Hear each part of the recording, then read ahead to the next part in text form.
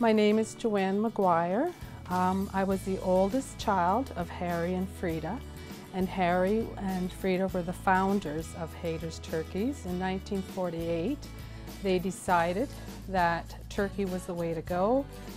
Dad had a mix, cropping and cattle and pigs, and he went to his wife Frida and said, "Which would you like me to go with?" And she said, "Well, let's try turkey." It was new at that time. I've only lived in this area, and I don't see any reason not to live here. Like, to me, everything we need is here. I mean, we have the cities like London, Stratford, we have Goderich, we have lots of places to go. I don't see the reason of moving. So I mean, I'm a Huron County girl, although I live in Lambton right now, but I'm here a lot.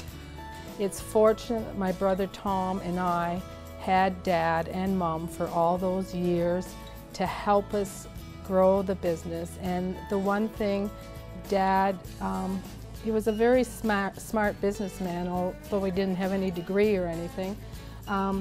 He said, "You know, Joanne, you can't stand still. If you stand still, you go backwards." We have a good foundation, and I'm quite confident that the next generation, from what we see right now, we're pretty proud of them, and they're carrying on what Grandpa Harry started.